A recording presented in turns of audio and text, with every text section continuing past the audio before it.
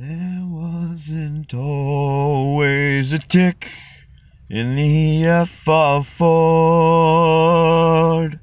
but there will always be the Phoenix Show, a show about change, a constant adaptation of the same old Ford play. It's kind of like that, this very black cat, this odd thumb out, like the little tick of that anomalous little section above the O and past the F that spells the word Ford. It's kind of like that, the Phoenix Show, a show that doesn't need special effects, 'cause it doesn't neglect the need to keep things simple in a world where everything can be and get so cold and old and complicated that you just wanna stop listening to the story told. And you just wanna sit down, turn that frown around, grab a beer and some friends, and immerse yourself in the sound. But when comes that silence, you don't know what to do in the silence. Everything that's true is too much. So you just want to get out of town. The touch of the truth is so overwhelming.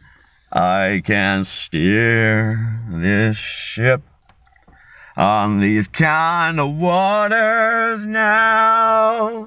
All these obstacles around, surrounding me.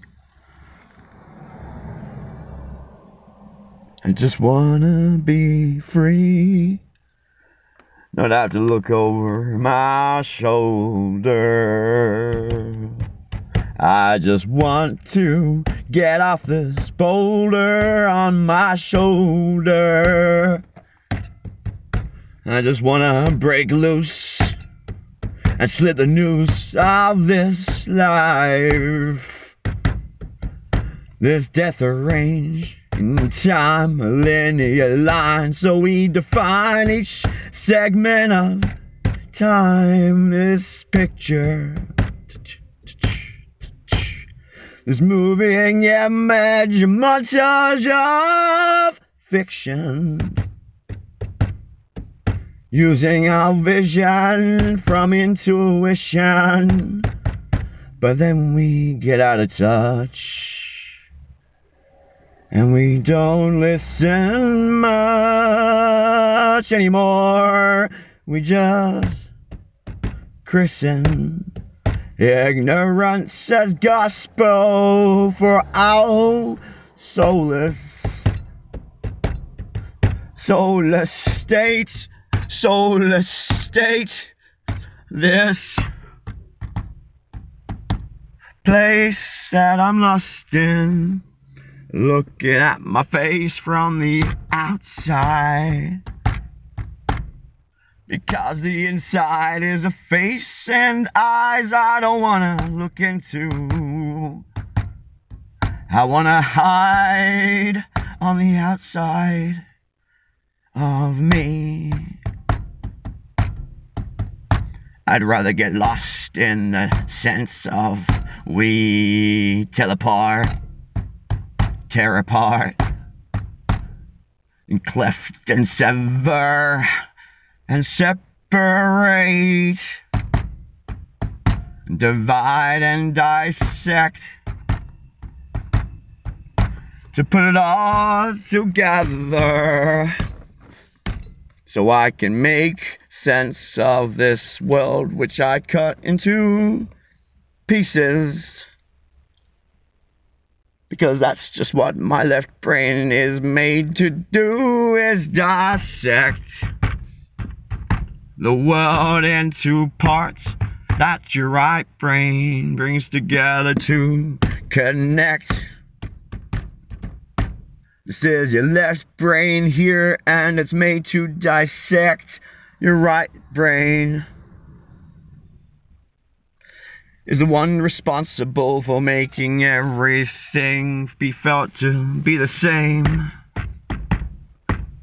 Like everything is united somehow. Through science, we've been able to determine that the particle is a wave. Duality doesn't mean opposition, it's just complementary polarizations. Yeah. Dimensions of one place in a circle with a line of light through darkness. The particle like a lightning bolt through the waves of water and earth and air and the ether. Yeah. Pentagram, pentagram. You got your elements in your hand. The hand of the God, the will that you were born with, that you possess, but instead you become possessed by your possessions. Yeah.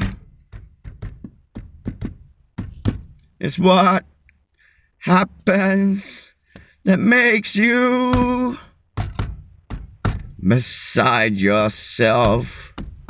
You become the soul, the little angel on the shoulder, trying to get a word in edgeways, but you can't because the door is shut. The left brain and its ways has dominated the world. It's dissected us and put us into all kinds of boxes, definitions and diagnostics,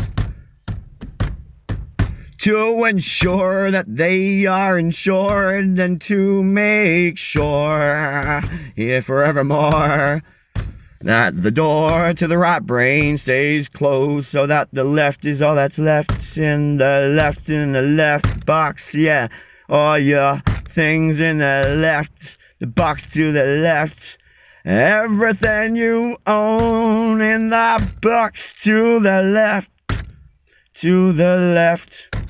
Everything you own, perhaps it could be said to be true, is inside yourself. It's what you do on the outside, but it's a different story. In fact, there is no other place on the outside that a story can come to manifest, except from inside, from where the author is arrested in your heart. When you feel the fire igniting and you start to throttle and move with a fire in your billows, and you just want to groove to the tunes inside you, yeah. And I get lost at the cusp of your soul becoming possessed by your possessions, progressing through your occupation, occupying your whole lifetime, keeping you occupied. You go home so that you can, after you finish working in your occupation, being occupied so that you can become possessed by the possessions that you are afforded to afford yourself in compensation for the occupation, occupying your time. You go, you possess, become possessed, and then it's just, you pull a wine, and then It's just a matter of watching programs. Sip the wine and Jackson, watch what's on the screen. We carrying these things around in our pockets now. George Orwell would have no idea. It's so much worse.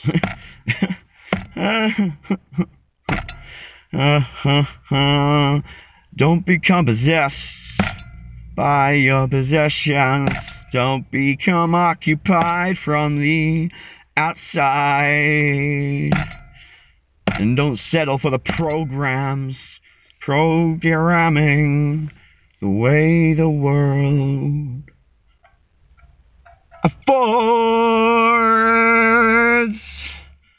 It's downward. Swirl.